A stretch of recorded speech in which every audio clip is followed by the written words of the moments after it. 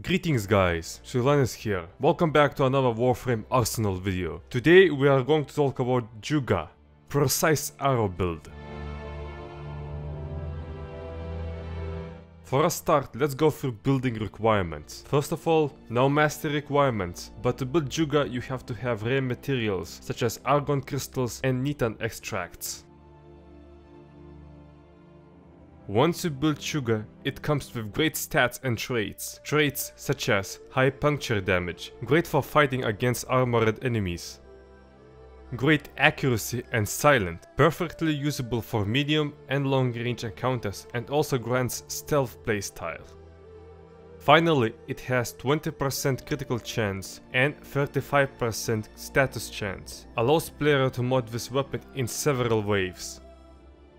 Although Zhuge has one problem, which is high recoil. During full auto shooting mode, recoil goes up, and to counter it you need to move your weapon down. If you are thinking to use this weapon as full auto weapon, there is a way to reduce recoil.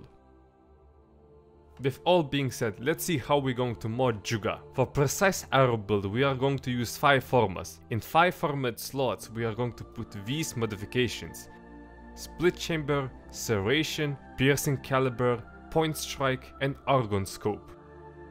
For Grenier, corpus and wound we are going to use these modifications: vital sense, bladed rounds and stabilizer. Now stabilizer is required as it will drastically reduce recoil while firing in auto mode. Only for infested we are going to swap argon scope for bane of infested. Zhuge is an interesting weapon. It can be used in high-end missions. It also has stats that can be modded in various ways and bring any playstyle you like, wherever it will be a critical or status chance build or more. For me personally, I'm going with critical chance build.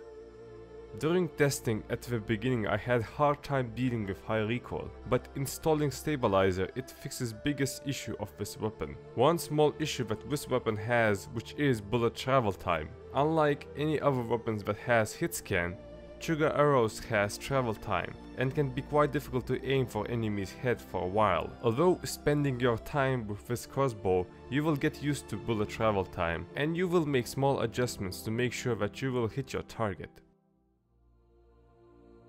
In the end, I'm highly suggesting you to invest your time into the Zhuge. It might require rare materials to build this crossbow, but in the end you will be quite surprised with the results that Zhuge can produce.